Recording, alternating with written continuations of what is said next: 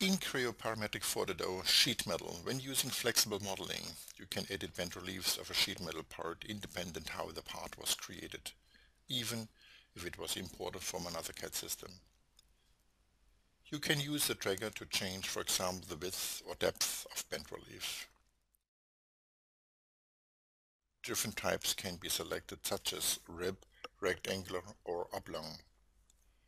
When selecting the bent surface, the bent relief is propagated to the other side.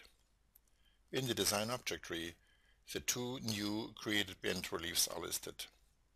Note that the part is an imported model and there is no data about how the model was created. You can also use the bent recognition tool before using the edit bent relief tool. As a result, you can easily propagate all changes to a bent relief to all recognized bent reliefs. To visually find all recognized bent reliefs, select the bent reliefs in the design object tree and select the Zoom to command on the mini toolbar.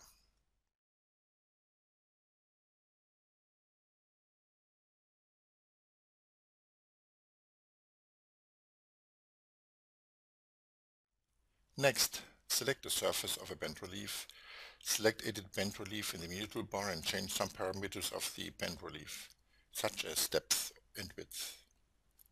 To propagate the changes to all known bent reliefs, click All Selected Reference. All bent reliefs are correctly changed in one step. Edit Bent Relief gives you the flexibility to change bent reliefs in a sheet metal part in an easy and intuitive way, independent of how the part was created, even if it was imported from another CAD system.